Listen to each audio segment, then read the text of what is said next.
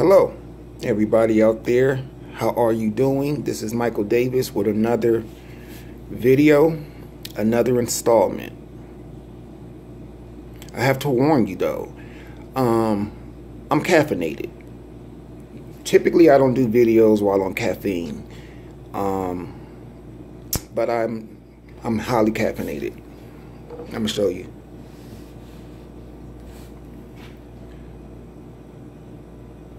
Yeah, I drank a couple of these.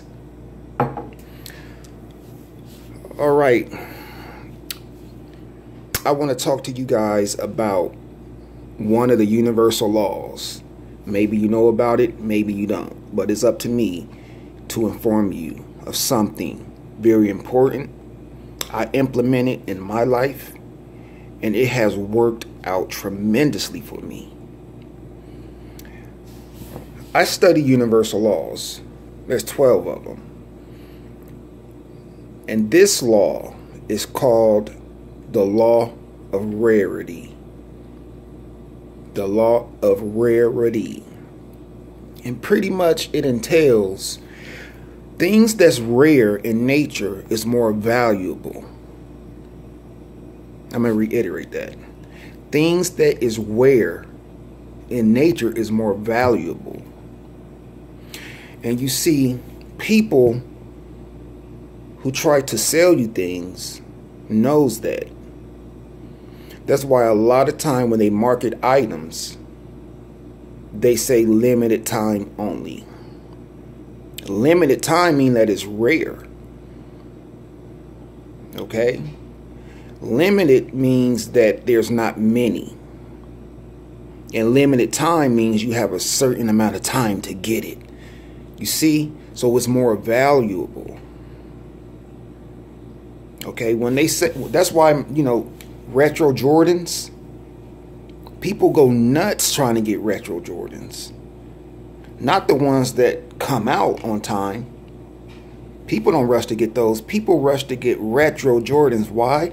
Because there's only a limited amount in supply. There's only a limited amount in supply. So people value it more.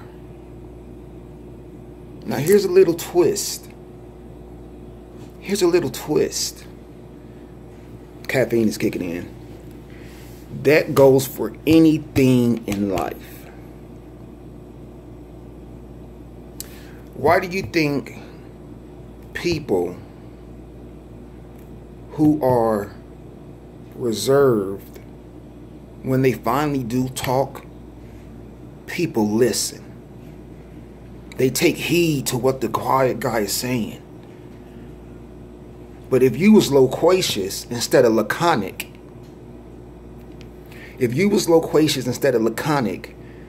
people wouldn't too much care, about what you say because, you're very talkative.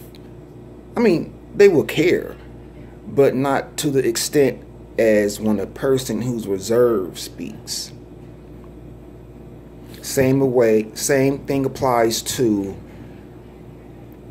if you go over somebody's house once or twice a month or every other month, they are very excited to see you. But the more times you go over that person's house, they're not going to show that same enthusiasm. They're not going to show that same enthusiasm. Why? Because they've acclimated themselves to you coming over. It's not that they, depreciate you. No, they just used to you coming over. Sometimes you can wear out your welcome. You see? So anything that's rare is more valuable because it's rare. That our minds are wired like that. We are wired like that to want things that's rare.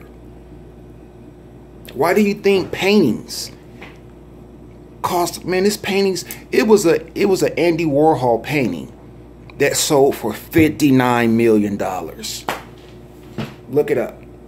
$59 million.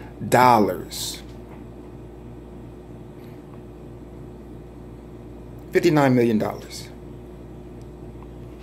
Leonardo da Vinci paintings, sales in the millions. Picasso, sales in the millions. Van Gogh, sales in the millions. Why do you think people pay $30, $40, $50 million, $70 million for a painting? Because it's rare. Do you think if there was 300 Mona Lisas in circulation, somebody would pay? I don't know how much the Mona Lisa sold, but I'm just, making a statement. Do you think somebody would pay $30 million for it? Please don't say that I said it. I'm just guessing. I don't know how much it costs. But do you think somebody would pay that much money for it if it was 100, 200 of those in circulation? No. People pay that much money because it's rare. Certain diamonds cost millions because it's rare. It's a rare jewel. So make your words rare. Make your appearances rare. You would be more valuable to society, to the world. You will be. I study these things. I study these things and I apply it.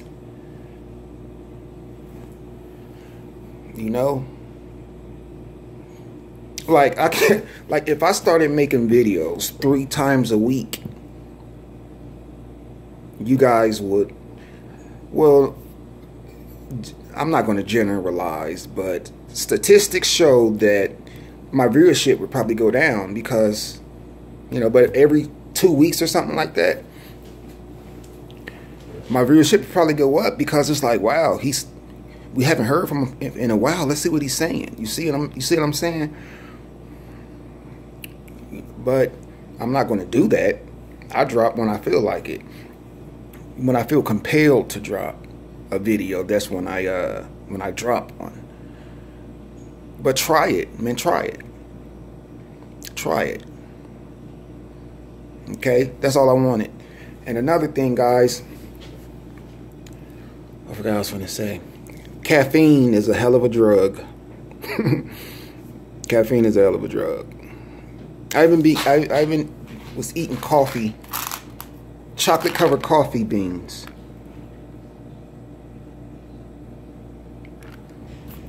I read a lot. Okay. Thank you guys for watching. I was very caffeinated in this video, so I probably made some errors.